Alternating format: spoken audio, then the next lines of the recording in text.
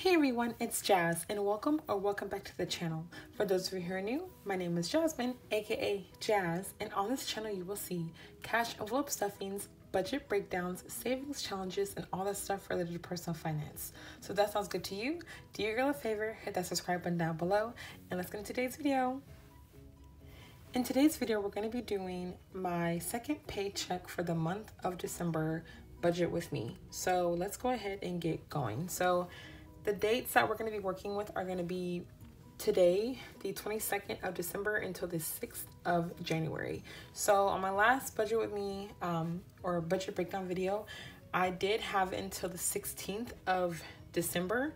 That was when I got paid again. And that basically puts like a 6-day window in between that pay period until now. And that's actually because I had enough money that led me up into today, the 22nd, for that paycheck. So that's why the paycheck is going to be for today, the 22nd, and not the 16th. So that is out of the way. So let's go ahead.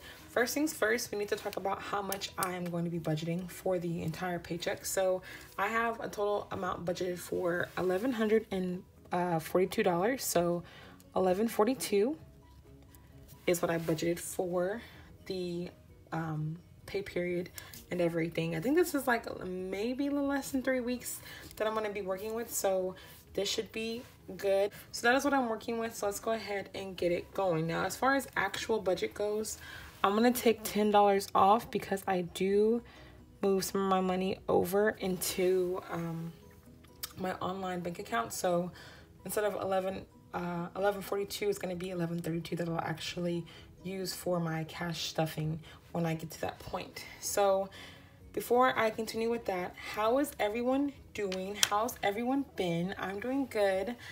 We are on like Christmas break here for my job and everything, so I've just been relaxing, taking time off, lying around, and just recharging and all that. So that's what I've been up to.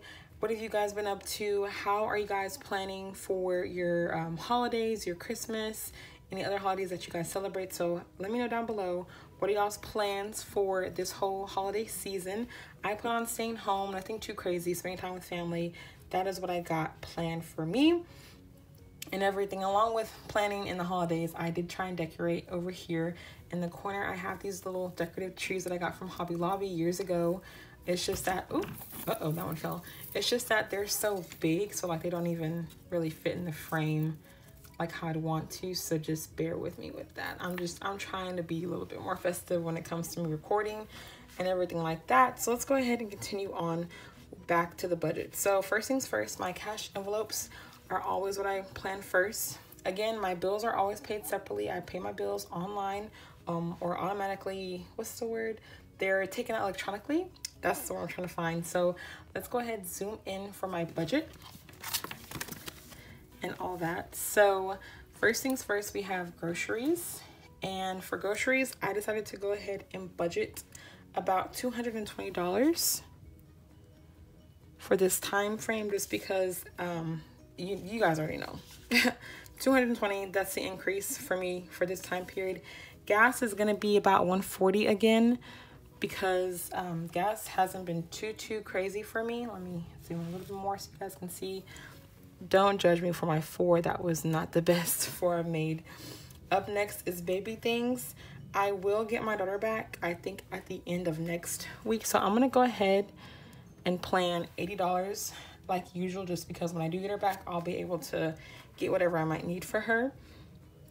Moving on to miscellaneous. This is going to be $35 that I've decided. And then for beauty and household, I think we're gonna keep it at 30 as always, because I don't have anything too crazy I need to stock up on for those categories. And then for birthday and holiday, I'm gonna keep that at 50 like last time, because I know I do have some birthdays and holidays and stuff coming up that I need to just have money set aside for, just because. Moving on to spending, I'm gonna give myself $30 just because, you know, with Christmas coming up and everything like that, I have bought myself some gifts before, because treat yourself. But I don't plan on buying anything else crazy, but I do want to give myself some kind of allowance, because I do need to give myself something every now and then. And then fast food is going to be getting 30 as well. And so let me get my calculator, add everything up real quick.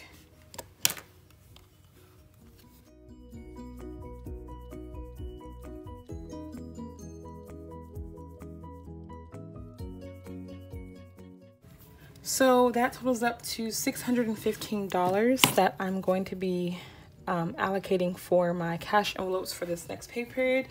After that, I go on down to my other categories that I'm going to be saving for. So first things up is going to be my e-fund, and this is going to be getting $32. J-Save is going to be getting $10, and this is an online transfer in my bank account, so I never take that money out. And then next up is going to be A-Save. She's going to be getting $5 for her little piggy bank. And then the remainder of all that, so if I add up the $47 plus so 662, so then I subtract that from the 1132 minus, that leaves me with $470 left over for my sinking funds that I will be budgeting for. So that is that. Let me go ahead and flip over the page and we can talk about all the amounts. So on this page, I basically just put everything that I have written over here on this side, so I can do my denomination breakdown. So let me go ahead and write everything out for you guys, and I'll come back.